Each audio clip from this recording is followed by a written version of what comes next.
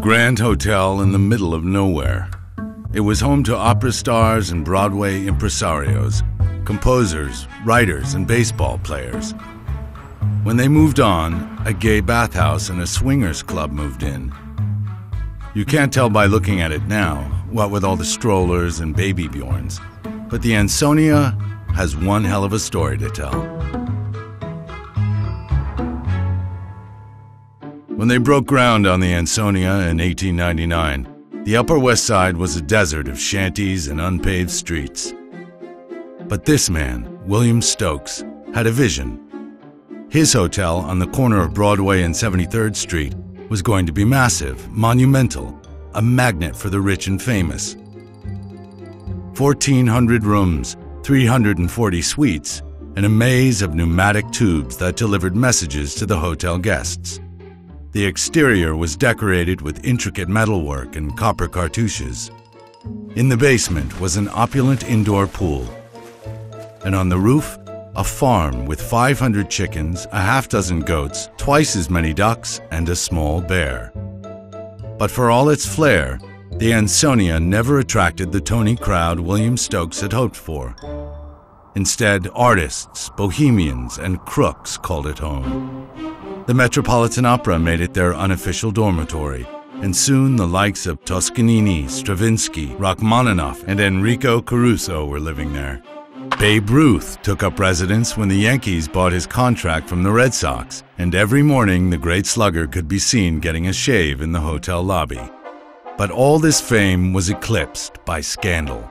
Broadway impresario Florenz Ziegfeld took a 9th-floor suite with his wife, the stunning Ziegfeld girl Anna Held, and another suite 1 floor up for his equally voluptuous mistress, Lillian Lorraine. In 1919, a group of White Sox players met at the Ansonia and conspired to throw the World Series for $10,000 each. The guilty players were banned for life from the game. This was definitely not the Blue Blood set. The next decades were even harder. During the Depression, the building fell into disrepair. But it was World War II that really took its toll. The beautiful metalwork was stripped for bullets and tanks, and the ornamental copper pulled out and melted down. By the 1950s, the pipes were rusted, the roof leaked, and balconies were being held up with wire.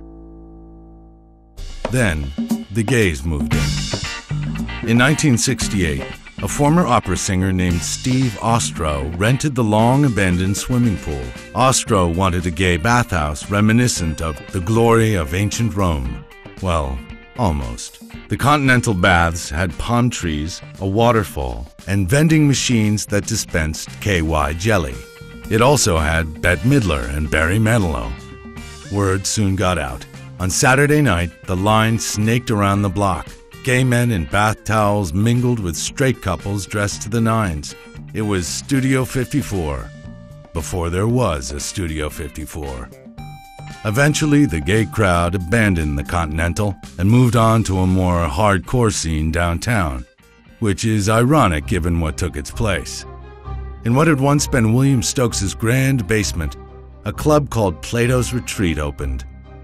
Mattresses lined the orgy rooms, and swingers, porn stars, and dentists from New Rochelle acted out the sexual revolution. After a brush with fame in the early 90s, as the location for a single white female, the Ansonia went condo. 1-bedroom apartments sold to insiders for $125,000. Today, the same place would cost you well over $1 million. William Stokes' vision had finally been realized.